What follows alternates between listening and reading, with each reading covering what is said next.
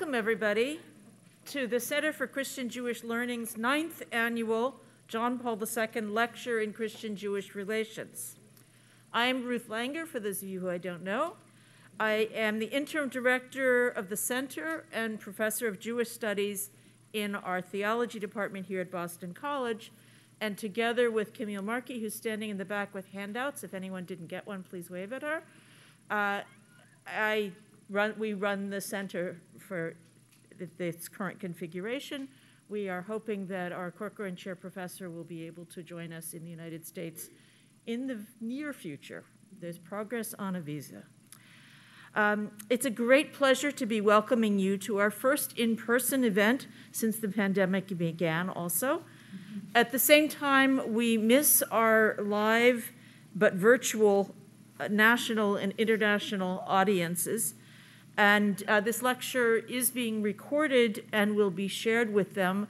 And hopefully future events will be able to live stream on Zoom also so that they are able to to join us in real time still. The recorded event will be available on our website and through our YouTube channel once it has been processed. So please, if you're excited about this lecture, let your friends know about it because they will have access to it. Now, it's a real privilege to welcome back to Boston College, back to Boston, and also back to Boston College, Professor Paula Fredriksen, who, as most of you know, is a leading voice in the study of early Christianity, particularly within its Jewish and Greco-Roman contexts. She holds degrees from Wellesley College, Oxford University, and her PhD from Princeton University. In 1990, she returned to Boston and served as the Aurelio Professor of Scripture at Boston University for 20 years before retiring and becoming the Distinguished Visiting Professor of Comparative Religion at the Hebrew University of Jerusalem.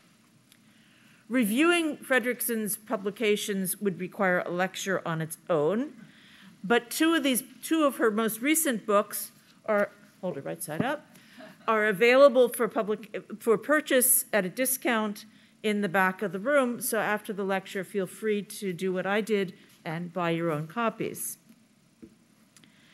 I should just say, though, that she has made major contributions to the understanding of the historical Jesus, to the transformation of the historical Jesus into the Christ of Christianity, to understanding Paul in his Jewish context and his reception and impact on Christianity, including as interpreted by Augustine, and she's written also on Augustine himself. Much of her writing is alert to the implications of these understandings for subsequent Christian-Jewish relations, and she has been an influential voice in our current thinking about how such historical insights may and should influence contemporary interreligious relations.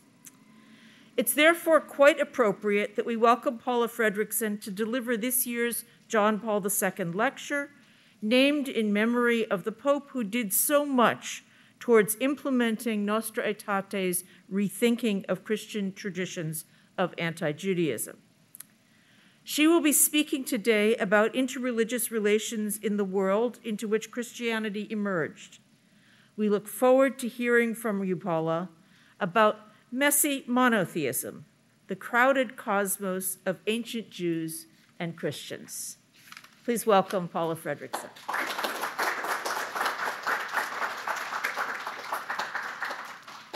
It is with permission that I'm taking off my mask.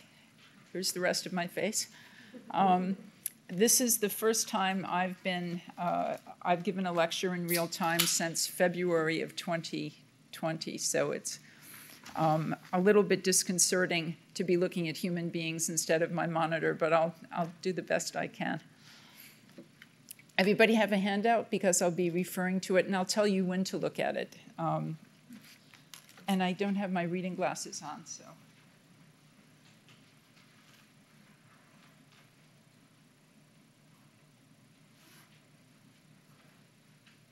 No, that doesn't help that much. Okay. Here we go. This afternoon, I'm here to speak about someone who really needs no introduction: God. Without any further context, whether you have a denominational affiliation or none, without indeed my even having to say anything else, you all already know who I'm talking about. That God needs no introduction is for two main cultural reasons. I'm speaking historically here in terms of the West. The first reason God needs no introduction is because he is the main narrative character within a collection of books that has had a profound and formative effect on Western culture. Yes, I'm talking about the Bible. The second reason why God needs no introduction is that we all stand in this culture and share it. It's the water we swim in. For this reason also, I did not need to explain my title, Monotheism, the belief that there is a single and singular God. Sacred Scripture, both for Jews and for Christians, are texts bequeathed to us from the ancient past. We share these books with our cultural ancestors, but we do not share our culture with our cultural ancestors. They lived in a world very different from our own, not only technologically or linguistically or sociologically, but theologically as well. No chasm yawned for them between what we think of as science and what we think of as religion. In fact, the two systems were expressions of each other. I want to bring you into their world so that we can explore together the ways that they dealt with the divine. To do this, we have to rearrange our mental map of the universe, which brings us to our first topic, cosmic architecture. The timeline on the handout is just so you can have a sense of the cast of characters I'll be referring to, but we're starting with cosmic architecture. A crucial point of orientation is the location of the Earth. Their Earth was at the center of the universe, where the heaviest matter had sunk. Closest to Earth orbited the Moon, which demarcated a kind of lunar borderlands between heavy, earthy air and the upper air of the heavens. Further up into the universe, the better the universe got. More beautiful, more stable, immortal, luminous. Above and outside the Moon circled 6 more spheres, the 5 planets known to antiquity, and the Sun. And then beyond them, think of nested glass balls, if that helps you imagine this universe. Beyond them, the outermost edge was described by the zodiac, and that was the realm of the fixed stars. Stars and planets were made of special, immortal, luminous matter called pneuma. That word is translated as spirit, and because of the accidents of the Platonists winning that argument, we tend to think of spirit as something that's immaterial. But pneuma for ancient science is something that's very, very fine matter, and it glows in the dark. That's why stars and planets and angels and other entities with pneumatic bodies are as beautiful as they are. Stars and planets also embodied intelligences. They had personality, they had gender, they had social agency, and they had real effects on human life on Earth. These beings were referred to as theoi, gods. The names they still answer to: Mars, Venus, Jupiter. That comes from somewhere. But these visible deities were not alone. The cosmos was filled with superhuman, non-human, and post-human divine beings. High gods, lesser gods, formerly human gods if you were the Roman emperor, spirits, daimonia, which means, it sounds like it should mean demon, but it means godlings, sort of little gods. Angeloi, angels, divine messengers, and so on. In other words, this world hummed with interspecies communications. gods really did constitute a World Wide Web, thick with social media, and their social media through which they communicated to us below was the wind, the weather, earthquake, floods, pandemics, animal viscera, the flight of birds, and so on. All of these things were means of divine human communication. The first point to bear in mind here is that the word theos, or in Latin deus, God, was very elastic in antiquity. It could refer to a huge range of beings. Ancient intellectuals, like their modern counterparts, liked clarity, and they would sometimes try to organize these powers by ranking them, the highest god, and then high gods, and then not so high gods, and so on, just plain gods. Most people, however, were content to relate to gods on a case-by-case basis. The second point to remember is that ancient divinity was primarily a register of power. Any god is more powerful than any human. A third point to bear in mind is that most normal gods were, I put aside philosophical gods who are the gods of a tiny, tiny minority and had their own issues, but normal gods. Most normal gods were invested in human behavior. Mediterranean gods, much like Mediterranean humans, enjoyed public demonstrations of respect. Such enactments of respect, which we might think of with the word piety, put gods in a good mood. And this was important because an angry god could wreak all sorts of havoc: earthquakes, war, motivated catastrophe. Ancient cities each had its own presiding god or gods, and the citizens of a city spent a lot of their time making sure that the city kept its celestial guardians in a good mood. Sacrifices, processions, sacred days, and dedicated competitions, like the Olympics, all of these went into the effort to please the gods. I'll introduce a fourth point now, but I'll ask you to bear this in mind as I continue.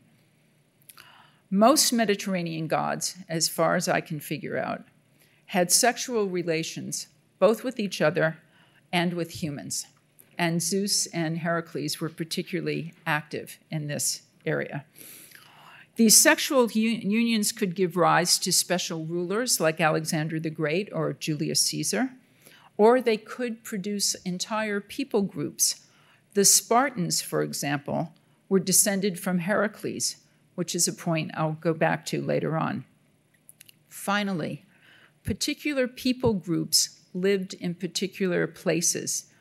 Gods attached to these places locally, just as genealogically they attached to specific peoples.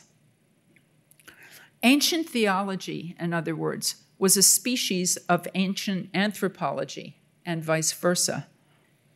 Or, as I've stated the same idea elsewhere, in antiquity, gods ran in the blood.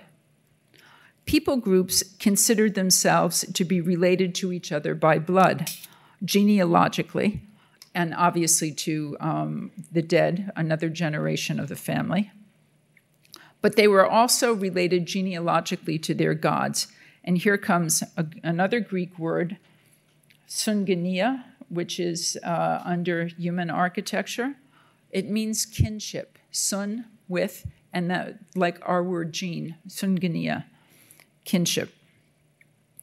This concept, like the idea of God itself, also stretched vertically between heaven and earth. Peoples were related to each other in the same ethnic or people group, and people formed kinship groups with their gods. This is why antiquity had no word or concept that corresponds exactly with our word religion.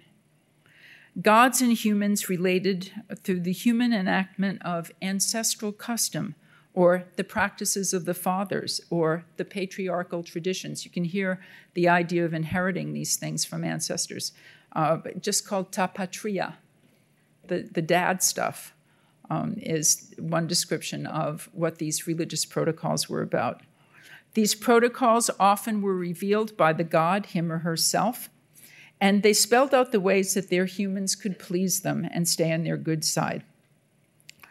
The word that is translated as faith in your Bible in antiquity means something more like faithfulness or loyalty to the god, which was demonstrated by pious attention to inherited etiquette. An initiative had its rewards. Happy gods made for happy humans, and nobody wanted to deal with an angry god. What was the architecture of humanity if this is the cosmos that humans fit into? These pious practices were all similar between different people groups, but they described and defined what ancient people thought of as what we call ethnicity. People were defined by their blood group, and they were defined by their homeland. They were also defined by their native language. These ideas are more or less ubiquitous when we look at ancient writings of anthropology or geography. But I'll point to you to 3 specific examples, which is in item number 2 of human architecture, the first cluster of texts. In Genesis 10, after the flood, humanity is restored through the progeny of Noah's 3 sons. God divides the human world up into 70 people groups. This is the first occurrence of the word goyim in the Hebrew Bible, peoples. And God divides peoples up, quote, according to their lands, with their languages, by their families, and in their nations, end quote. Later, when Moses is referring to this episode in Deuteronomy 32:8, he adds one more qualifier, according to the number of the B'nai Elohim, the sons of God, who are also themselves gods. Land, language, kinship, gods. That's how you identified an ancient ethnic group. In the -5th century, Herodotus described Greekness with similar categories: land, language, shared blood, sacred traditions, and altars. The Apostle Paul, in the mid-1st century, plus 1st century, Romans 9:3-5, describes his brothers and kinsmen according to the flesh, the Israelites, with many of these same categories as well. They are his blood brothers. These are the Israelites. They have been given, and this is the ta patria, covenants, promises, the law, the divine presence, which is translated as glory in your English New Testaments, the sacrificial cult, which is translated as worship in your English. The word laitreia actually means sacrifice. And they've been given the Messiah. Note also that Paul calls Israel God's sons. But he's very careful about how he phrases it. He uses a word that means adoption. Unlike Greek gods, the Jewish God adopted his human family. He did not generate it with another human being. Thus, the Jewish God was something of a Mediterranean outlier. Like his other Mediterranean colleagues, Israel's God was a father to a particular people, associated with a particular place, and with particular cultic traditions. But, unlike other gods, Israel's God took no human sexual partners. He was Israel's father by choice. His paternity was not biological, but affective through feeling and covenantal through mutual agreements. God had chosen Israel, according to Deuteronomy, because he loved them. They sealed their relationship with mutual agreements. That's what covenants are. Sometimes these were conceptualized as metaphors for marriage, with power gendered the way you would expect. God's teaching, his Torah, or in Greek nomos, the law, specified those behaviors by which Israel was to enact their love, loyalty, and faithfulness to him. Those of you who know the Shema know what I'm referring to. According to biblical narrative, God did this because he wanted to. For reasons he never really explains, God chose to set this particular people apart from other peoples to be for himself. Other nations could have their gods. Israel would have only Israel's God, and Israel could not worship Israel's God by using images. Please note, salvation, however you define it, was neither the motive nor the goal of ancestral practices. The purpose of Israelite inherited customs, but also for other ethnic groups' inherited customs, was to please the God. In Israel's case, to please Israel's God, quoting Deuteronomy 11:9 here, so that you might live long in the land. Abiding by ancestral custom secured safety and well-being, which is the first definition of the terms that gets translated soteria or salus. It's translated as salvation, but it means security. In other words, Jewish practices were about how one lived one's current life, not about what might happen or would happen in some future life. Salvation, as a happy post-mortem afterlife, was a very specialized concern and the particular expertise of philosophy and of members of mystery cults. The pious observance of tapatria, inherited custom, was a daily concern. It was part of the business of daily living. To condense this observation, and speaking specifically now about Israel, Jewish law was not primarily focused on post-mortem afterlives, thus on this cosmic idea of salvation. And Jewish law was by definition the concern of Jews. Let's pivot then from life on earth back to life between heaven and earth. How did all these gods and all these different people get along? Better than we're doing now, I think.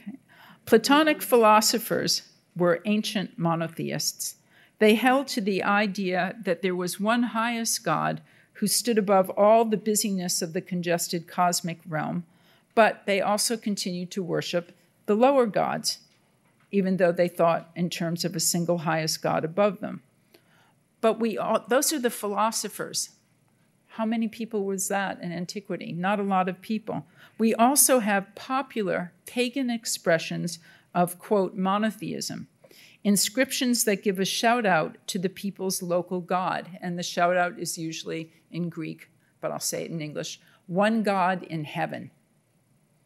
Such expressions attest to local patriotism, not to the absolute number of the divine population. Jews, translating their Hebrew texts into Greek, will use the same designation, highest God, Theos Hypsistos, for their own God. But as we see with pagan groups, that's a comparative category of the class gods, the highest God among other gods. And this is what we find in Jewish scriptures. I'm now at the bottom of the first page. God was not the only God, even in his own book. Your handout gives a quick sampling of biblical verses that name other lower gods. In situations of war, they battle with Israel's God, but Israel's God wins. These beings have conversations with God. They populate God's heavenly court. They bow down to him. They serve as the gods of other peoples.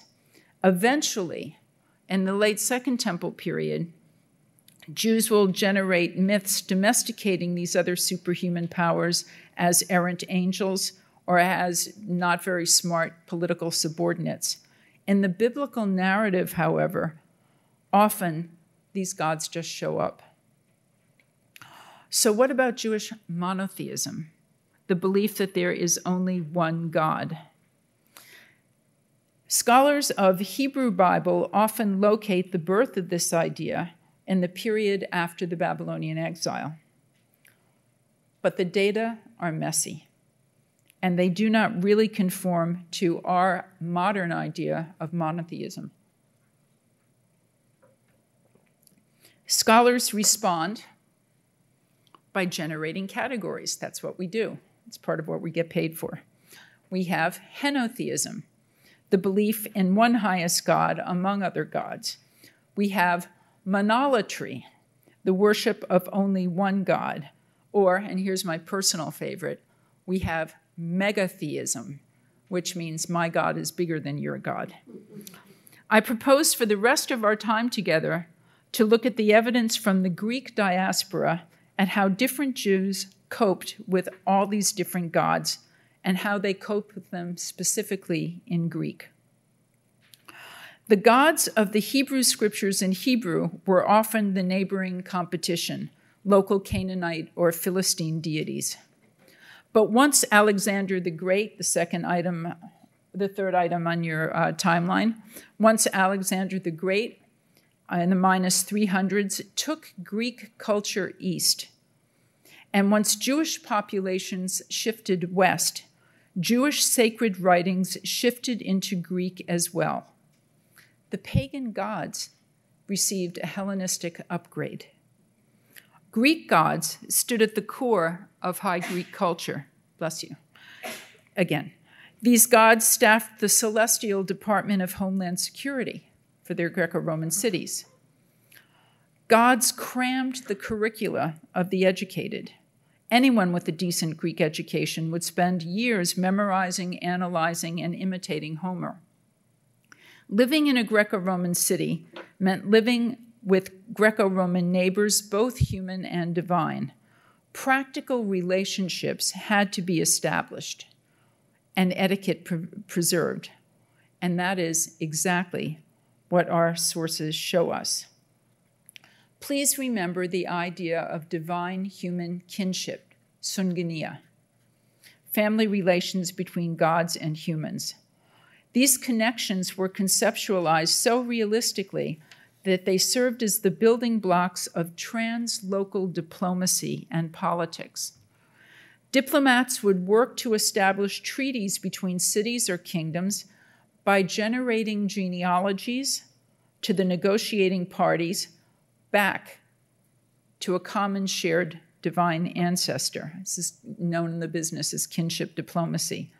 Now, please recall the birth of Hanukkah under the Maccabean revolt against Antiochus IV. And the rebellion was in part because of the introduction of Greek protocols and ritual in the Jerusalem temple. The Hasmoneans won the day. No to Greek assimilation.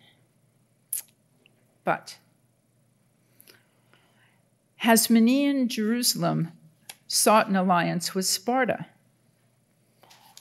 But the Jewish God didn't have a human family. So how could Sparta and Jerusalem have kinship diplomacy? What to do?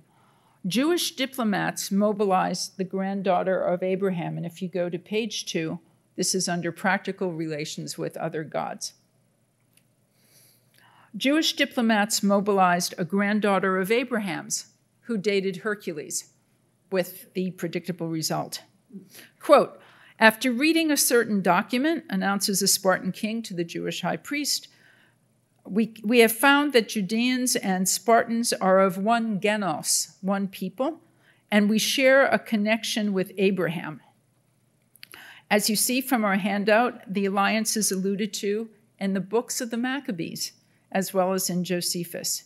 Through kinship diplomacy, sometime after 160 BCE, Heracles had acquired a Jewish girlfriend. We see this taken for granted interaction with non-Jewish gods in levels less glamorous than intercity diplomacy. Sometime in the -3rd century, for example, 2 local gods of health, Ampharos and Hygienia, communicated a command through a dream to Moschus, son of Moschon. You have all this information on the handout. Moschus was told to put an inscription up in their temple, and luckily for people like me, he did. And he identified himself as Moschus, Judaios. Wealthy Jews, like Nicetas of Jerusalem or like Herod the Great, sponsored athletic competitions that were dedicated to Greek gods. One Glykon, you have his inscription there too, also a Jew, arranged for distributions from an endowment he established to be made on Passover, Shavuot, and January 1st, the Roman New Year. 2 Jewish teenagers in Cyrene have their names listed on an inscriptional plaque dedicated to the gymnasium's 2 gods, Heracles, brawn, and Hermes, brain. One extraordinary synagogue inscription witnesses to a slave's manumission by invoking the God of Israel at its opening and closing by summoning the witnesses of Zeus, Gaia, and Helios. You have the text in front of you. I won't read it. Jews served in foreign armies. They sat on town councils. They were members of the school board. They worked as athletes, actors, and gladiators. They served as spectators or as participants in civic, athletic, and cultural competitions. All of these cultural activities were dedicated to the presiding gods. Finally, in the gymnasia and the stadia, I say this because many of my Christian students, because of a sentence in the Acts of the Apostles, think that all Jews thought all Gentiles were impure and wouldn't go near them. In fact, they're traveling in the same subways all the time. In the gymnasia, in the stadia, and in the public baths, unclothed Jews mixed and mingled with equally unclothed pagans in the presence of the images of Greek gods. As we know from a passage in Mishnah Avodah Zarah, Rabban Gamaliel felt that he had some explaining to do when he went to a bath that had a beautiful statue of Aphrodite. In this same period, we have evidence for pagans in Jewish places. Pagans bankrolled synagogue buildings. They got touched up for fundraisers. They refurbished mosaics. They had access to the largest court in the precincts of Herod's magnificent temple complex. My point is simple. Roman period Jews did not live in a bell jar. They lived in the same geocentric universe with the same God-congested culture as everyone else did. This fact should complicate our ideas about ancient Jewish monotheism. I'd like to use our remaining time together by turning to the writings of 2 first-century Greek-speaking diaspora Jews, Philo of Alexandria and the Apostle Paul. I do so, first of all, because I can. We have their writings. Their respective social locations, of course, were wildly different. Philo was a wealthy aristocratic philosopher, highly educated intellectual, and a sometime diplomat. Paul was a wandering, charismatic teacher, a member of a messianic movement, a prophet, and a wonder worker. This is his self-description from his letters, proclaiming to ex-pagan Gentiles the impending and Jewishly conceived end of history with the coming of the Messiah and the resurrection of the dead. As part of their working day, however, both Philo and Paul had to take account of all these other gods. And Paul in particular, I will argue, depended upon these gods to define Jesus as the Davidic Messiah, Jesus the Christ. But first, let's look at Philo. Throughout his writings, Philo routinely speaks the standard tropes of Jewish anti-pagan rhetoric. He repudiates the gods of the nations as dumb images and as lifeless statues. But commenting on Exodus 22:28 in the Greek, he endorses the sacred text's injunction not to revile the gods. The Hebrew Elohim, which had referred to the God of Israel, in Greek became the plural, the gods. Why not revile pagan gods? Because, Philo observed, Reviling other people's gods always leads to war. Was Philo just having good manners? Was this social prudence? Was it theological courtesy? Philo's sacred scripture in its Greek voice didn't say. It only said that Moses thought that the gods of the nations should be treated with some degree of respect. The translators of Exodus 22 had made room for these other gods, theoi, but the translator of Psalms took a different tack. The Hebrew of Psalm 96 denounced the gods of the nations as idols, but in Psalm 95:5 in the Septuagint, the gods of the nations are daimonia.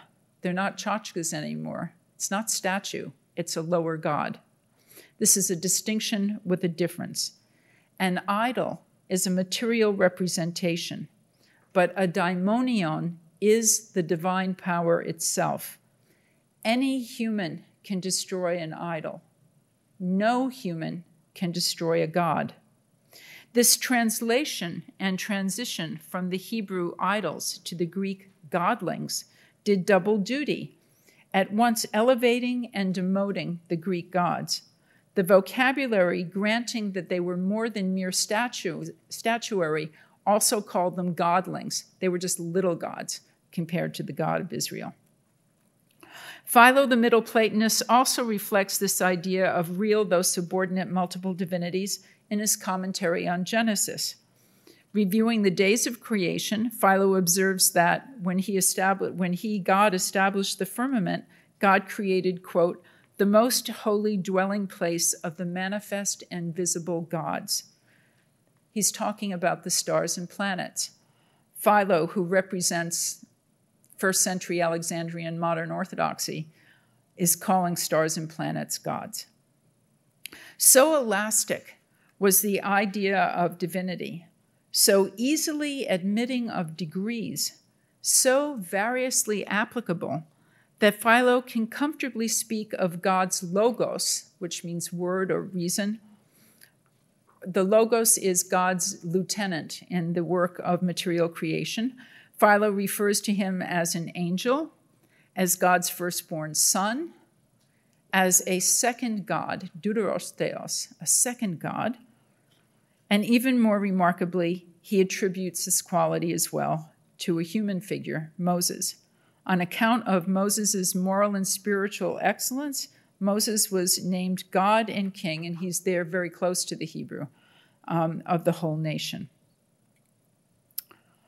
How can the same superhuman agent in creation be at once the divine logos, the divine son, an angel, and another God?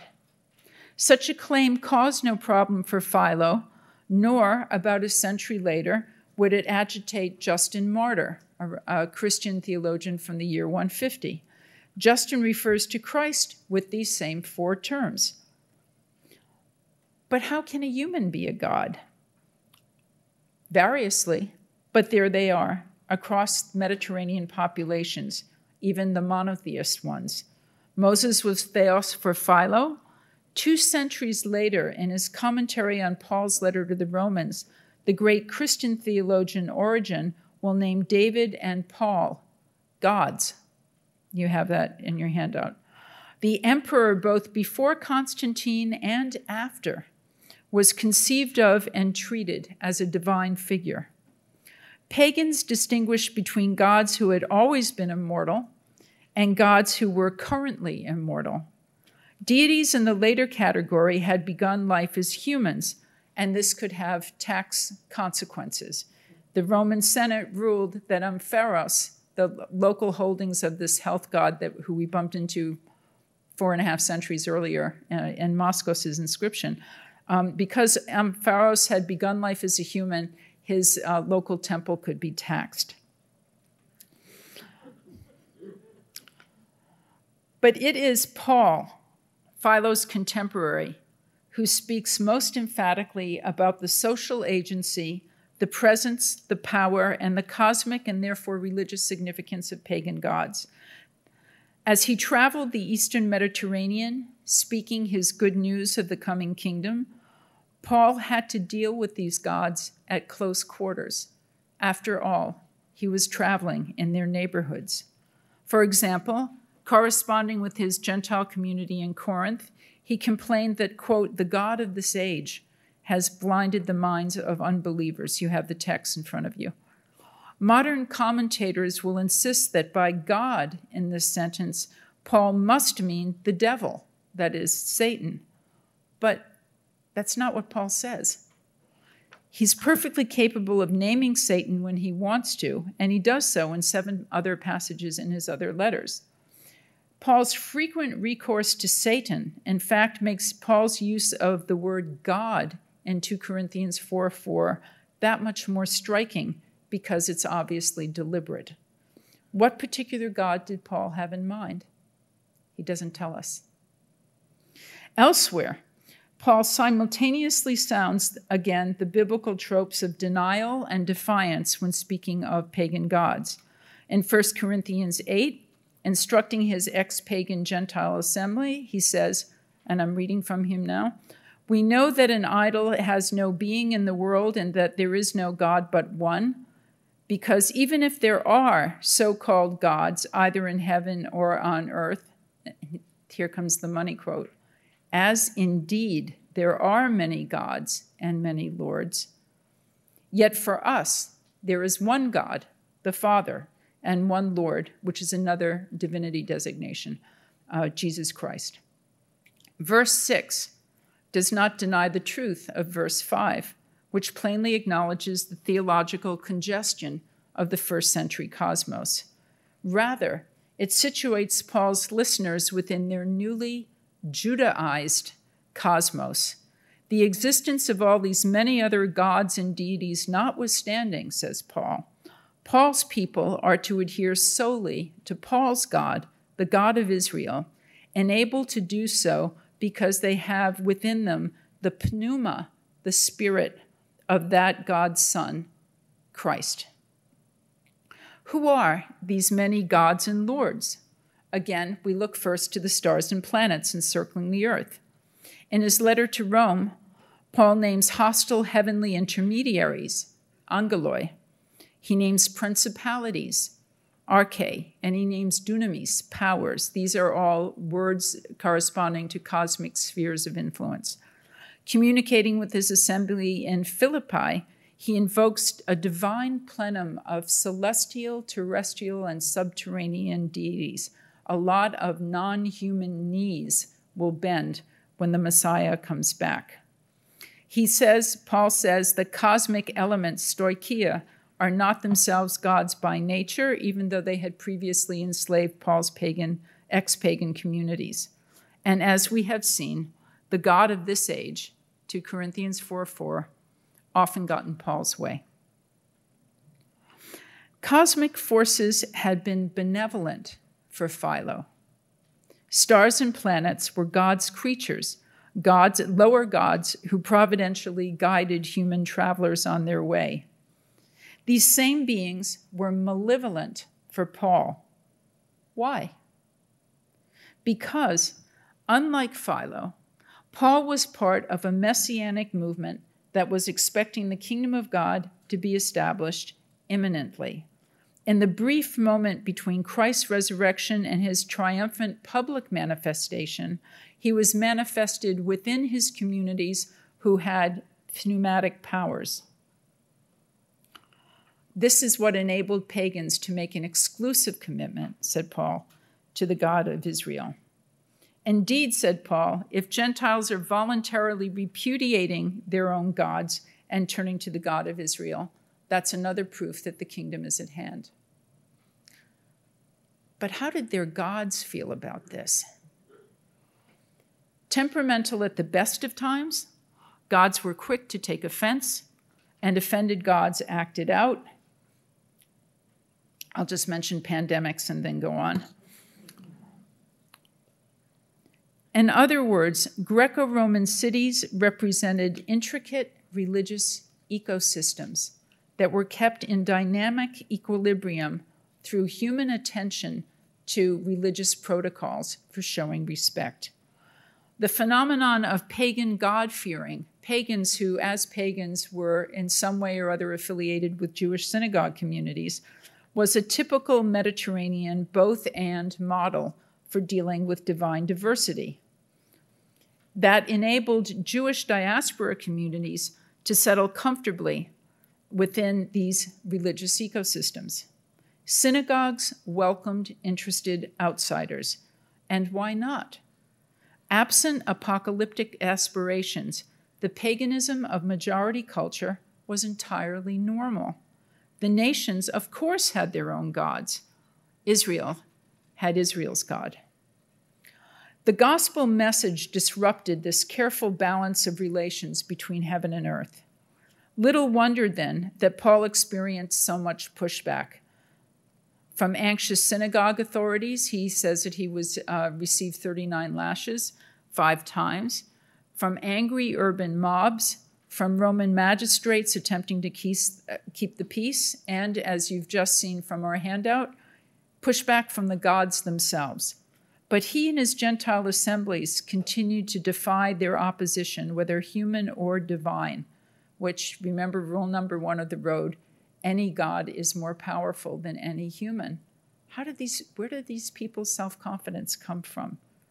Paul and his people were bound together literally and materially by a stronger power, the pneuma of the Son of Israel's God. Paul's phrasing sometimes implies that the risen Christ was a visible object, but most often he uses the language of location. Christ or Christ's pneuma, spirit, is in Paul, or in the body of the believer, or in the church at large. When God revealed his Son to Paul, he doesn't reveal him to Paul. In the Greek, he reveals him in Paul. Christ's indwelling spirit manifests by enabling his followers to do charismatic acts. Ex-pagan Gentiles can do works of power. They can divine the meanings of scriptures. They can prophesy. They can speak the speech of angels. They can do exorcisms and healings. In effect, this sharing of spirit bound the entire church, ecclesia, assembly, into one body, specifically the body of Christ. Messiah was a term that also could admit of many meanings. Its application to the figure of Jesus testifies to that semantic versatility. But for Paul, Christ's function as a Davidic Messiah is surprisingly traditional. Manifesting through pneuma in the first century here and now to the elect few, Jesus' status as God's Son, the royal Davidic warrior, would be manifest in power globally when he raises the dead and transforms the living. Humanity will change from bodies of flesh and blood, says Paul in 1 Corinthians 15, into bodies of pneuma. The flesh will change into spirit. But to do that, to accomplish this transformation, Christ had to get past the pagans' gods. Paul, in other words, like many other first-century Jewish apocalyptic visionaries, foresees a final battle between the forces of good and the forces of evil. In 1 Corinthians 15, Christ destroys or abolishes these cosmic forces.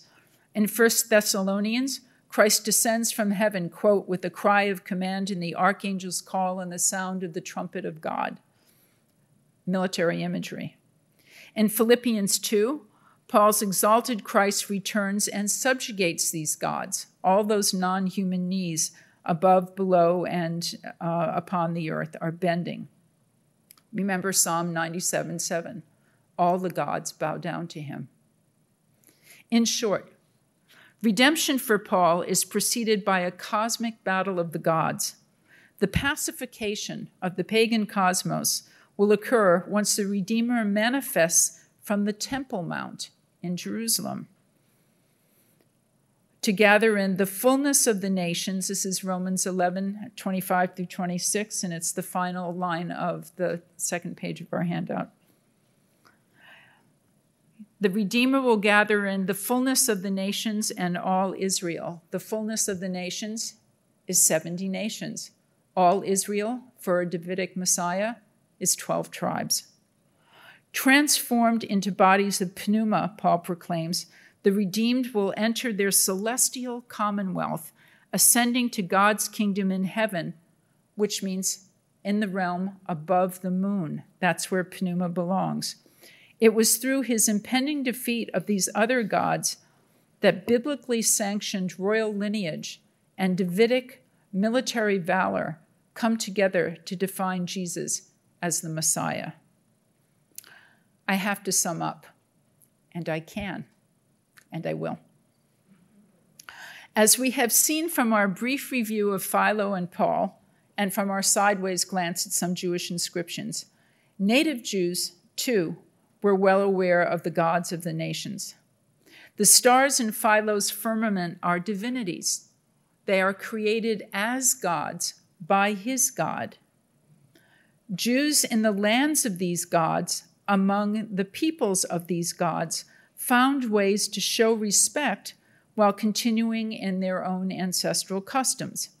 And besides skirmishing with offended lower deities in the course of his own mission, Paul depends upon these lower gods to shape his vision of the end time.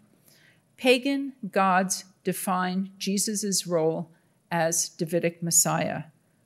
No opposition, no final battle. No final battle, no Davidic Messiah. Paul's messianism is, of course, Jewish. But that Jewish messianism sits within a broader defining native first century context, Greco-Roman paganism. What set Jews apart from their pagan contemporaries was their behaviors, not their beliefs. And we get pagans commenting on this sort of thing all the time. Jews are weird. They don't eat pork. They take off one day out of every 7. They circumcised their sons. They also circumcised ex-pagans who want to become Jews. Jews generally seemed disinclined, or were thought to be disinclined, to sacrifice to foreign gods, even if that god were the emperor. And this Jewish disinclination was respected by pagan culture for the most part. Caligula is always an exception to the rule, because these were customs that were grounded in ancestral practice. And ancestral custom was the hallmark in antiquity of respectable religion. But Jews, whether begotten or made, were clearly present at pagan cult. They filled the theaters, the council chambers, the gymnasia, and the schools of Mediterranean cities. They availed themselves of public baths and of mixed professional guilds, which met and had a meet and greet kind of dinner together when they got together. They served as soldiers, as actors, and as athletes. They managed, doubtless in different ways, to do what they thought they could do or should do to attenuate cultic participation, though, as our inscriptions tell us, they also directed attention to various lower divinities as circumstance required.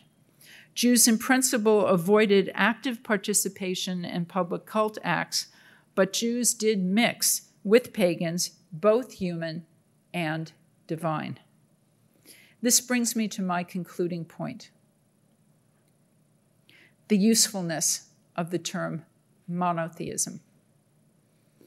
Our scholarly reliance on monotheism as a term of historical description occludes these vibrant and vital aspects of ancient Mediterranean religiousness. The term itself was invented in the 1660s, once modern science had drastically rearranged and somewhat decongested the universe. By that point, as historian David Brackey has observed, and I'm quoting David here now, quote, "Entire classes of lower gods and goddesses had either disappeared or suffered demotion, while new faces, human saints, joined the celestial regions. The once bustling community of diverse daimones settled into a stable two-party system of angels and demons." I won't speculate on which side is blue and which side is red. Applied to antiquity, the word monotheism distorts much more than it clarifies. It invites anachronism. It violates ancient conceptualizations of divinity, conceptualizations that our ancient texts say differently about. And the word monotheism leaves us unprepared, perhaps even unable, to see what stands before us in our ancient evidence. All the many other gods who look out at us from the stones of the Eastern Empire, from the songs of the ancient psalmist, from Philo's learned commentaries, and from the urgent letters of the Apostle Paul. Thank you very much.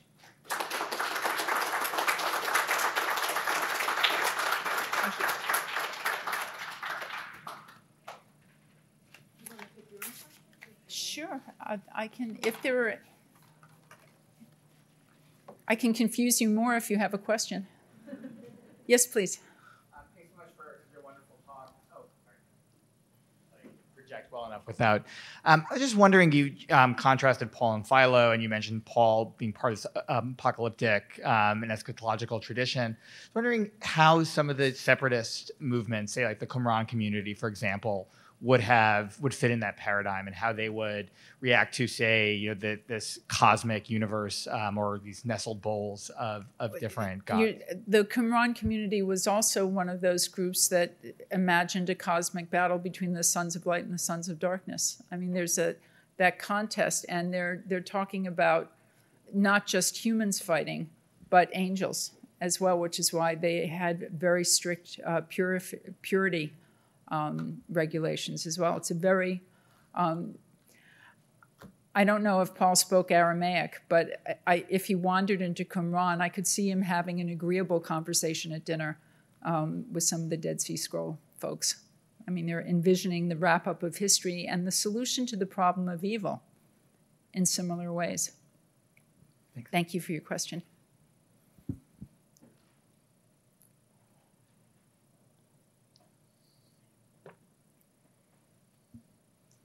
That was a bombshell talk. Oh. I am dazzled by all of the implications it has for the pericopes we take for granted as having a certain identity. I have two questions. One, how soon will you be publishing this? And two, how are powerful interests reacting to it? What a fun couple of questions. Some of this stuff is available in the books that are in the back of the room. I'm negotiating movie rights momentarily with both of, especially the one on Paul. So there's that. And the Marvel comic book series is going to be picking up a lot of this. The article that this is a version of will be coming out in Harvard Theological Review in January of 2020. This is 2021, right? I keep forgetting. So, okay, 2022.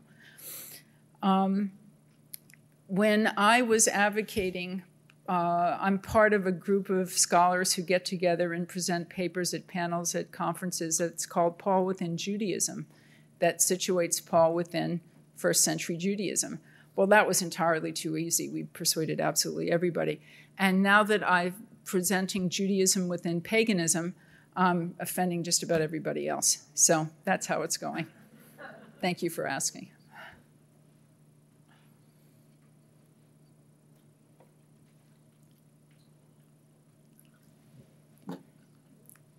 A couple of questions. One, I think if you would explain, I know what you've written about it, but why you use the term pagans and sort of how that fits in. And maybe also you just referred to the problem of evil. And is everybody as worried about the problem of evil as maybe Paul and the Essenes are? I'll answer the last question first because that's the one I remember the best. No, apocalyptic groups are the ones that have this very kinetic idea of resolution to the problem of evil. Paganism isn't a problem for most people most of the time. It's just how the world is. The knowledge that stands behind Professor Perkins' question is that the word pagan is a 4th century term of derogation, trash talk, that Christians make up to distinguish Gentiles who are Christians from Gentiles who are not Christians. It's a word that comes out of the 4th century. The reason I used it is because in an oral presentation, everybody knows who I'm talking about. So it was shorthand. But it violates my own principles, because one of the reasons I can't stand the use of the term monotheism is that it ignores all the stuff that's going on, both on a normal basis and in an apocalyptic battle as well.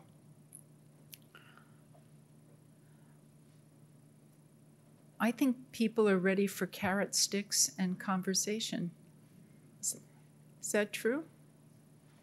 Oh, one more question.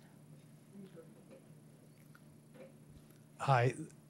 This is an amateur question for an expert, but there is this strong strain in the Hebrew Bible of insisting on those one God. Mm-hmm. I think of it with Deuteronomy, but it's other places. So was there a struggle? Was there an intellectual struggle for doing different camps within the Jewish tradition, within the pagan world? Were they fighting about this, or was it kind of an easy... Were Jews fighting about stuff? I can't imagine. It depends on what verse you look at in the Bible, right? Sometimes it says God, sometimes, and there are also plenty of pagan inscriptions that say one God. And when they know perfectly well there's more than one God, because they are giving a shout out for Artemis, but they're still going to the Olympics, which are in honor of it, right? So the issue is how we intellectually hear the term monotheism that I think distorts what you have to think. They didn't have modern science. If they had, let's say, a pandemic they had to explain, they didn't have viruses to explain it. They had angry gods, and that worked as a cover theory too. I'm not advocating that as an explanation now, but I'm saying it's not an accident that it's in the 1660s, that the idea of one lonely God alone, so it's all good, it happens to everybody, that there's only one single solitary God, and that takes a lot of repositioning of the universe to have that idea be born. Thank you for your question.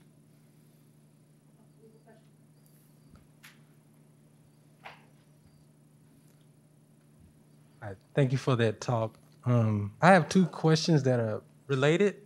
So just thinking about like Paul's, the churches that he founded, especially in light of, ancient ethnicity, Paul kind of encourages Gentiles to adopt, the Jewish God, to adopt. I'm sorry, I can't quite hear you. Paul encourages Gentiles to? He encourages Gentiles to adopt many practices that Jewish people, engaged in, right? So in many ways, like from a social perspective, they might be kind of like performative Jews, but Paul does not want Gentiles to fully convert by becoming circumcised, things like that. He doesn't want them to become Jews. For sure. So right. I guess the question is, what kind of group would you understand these ancient churches to be? Would you understand them to be quote unquote Jewish groups? And I guess related to that, you often I heard you a couple of times say that these pagans were like, I guess, ex-Gentiles or something like that. They're no longer... The Gentiles were ex-pagans. Ex-pagans, right. So, like, I guess, based on this kind of weird position that these Gentiles in by adopting these kind of Jewish aspects but not becoming Jews, how do you then categorize them, historically? Does that make sense? How am I thinking that Paul's thinking about them?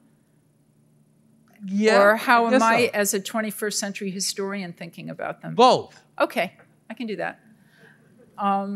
Thank you. You've just handled radioactive material when it comes to questions that people like me give papers about. To use a contemporary term, an ancient term that's used in a lot of different contexts, what Paul is doing is Judaizing. There are these ethnic verbs. If you act like a member of a different ethnic group, you have the ethnic, it's like saying to Irishize or to Italianize. You can Hellenize, and that means acting like a Greek. You can Persianize and act like a what is a Persian actually? The whole idea of ethnic essentialism is how this system works. But to get a non-Jew to act like a Jew is Judaizing them. And what Paul is doing is a radical form of Judaizing. What the pagans who were going to the synagogue and maybe showing up at Rosh Hashanah services, or well into the 4th century, are doing is sort of doing some Jewish stuff, but not making a unique commitment to the Jewish God. Now, we have in 1 Corinthians Paul yelling at some of his congregation in chapter 5. Somebody missed the memo, had already been baptized, and then went and sacrificed in front of one of his own gods, and Paul doesn't like that. Somebody else started dating his own stepmother, drives Paul crazy. So he's saying, you can, and he's talking to Gentiles, and he's saying, you're doing stuff that even the Gentiles don't do, but they are Gentiles. So there is no term, and it's exactly that point that you've just put your finger on. They are a social anomaly. This is a movement that doesn't expect to last out its own generation. Paul hardly talks about children at all. He's not thinking in a 2-generational model. And the very anomaly, the social anomaly that you're sensing, and my desperation, both the word pagan and the word Gentile translate a single Greek word, ta ethne. There's only one word for it. So this is really, this is like watching, if I were an astronomer, seeing a galaxy be born, right? This is how you can sense the newness and strangeness of this new movement. Eventually, by the early 2nd century, these people will be called Christians, but that's a category that in Paul's lifetime doesn't exist. Terrific questions. Thank you.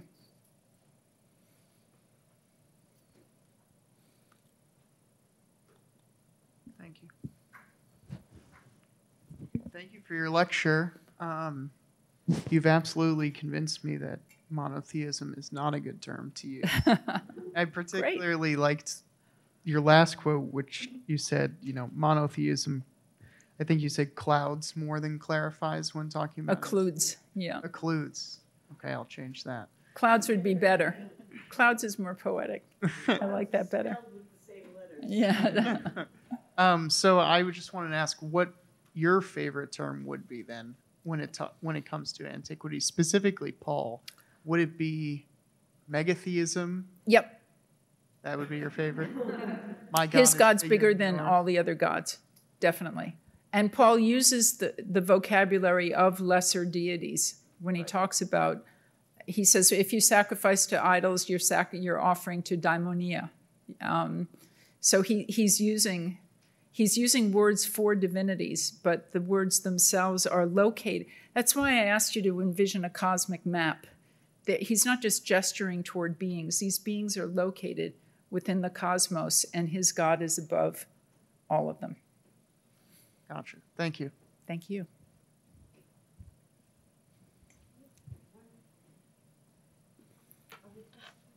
Okay. Thank you. Speaking of trying to understand how other published theologians feel when you pull the rug out from under their feet this way, it occurs to me that there was only a limited vocabulary, and if we needed to preserve our concept of pneuma as being Jesus' unique divinity, the way Richard Hayes talks about the embodiment of the divine in Jesus, that if Paul used the term pneuma, maybe it was because no other word yet existed, but he doesn't mean exactly the same thing. Is that a possibility? I'll tell you why I think it's not.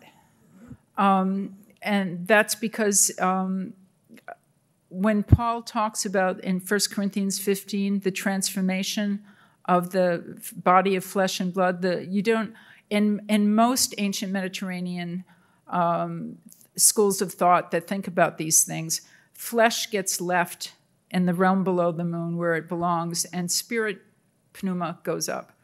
What Paul is talking about is the transformation of this into pneuma. And what he's talking about is everybody's body becoming a star body. And he's thinking of Genesis 15. Look up to the star, when God's talking with Abraham, look up to the sky and see if you can number the stars. That's what your descendants will be like. And Paul is reading that very seriously with his first century mindset. So I really do think he thinks the star bodies will be, and they're going to be someplace in heaven. I am completely wrung out. So thank you. And I think that it's absolutely, we want to very much, thank you, Paula. You're a true, what should I say, a star, a rock star, a mega scholar, should we say, for really, I think, blowing our minds in a lot of ways today and opening up all sorts of important new categories that we'll be thinking about and stewing over for quite a while. I do invite you all to add some physical nutrition for your bodies as well as what we've had for our souls. There's some food in the back. You're free to sit and mingle and talk and raise more questions, and at least until the food is gone. And I just want to say I'm so happy that you were all in the room. It's so wonderful to be giving a lecture to a room full of humans. And someday, so thank you for coming. Someday we will be just taking it for granted again. But for right now, absolutely not. Thank you for being our first Thank you. live in the flesh lecture also. Thank you.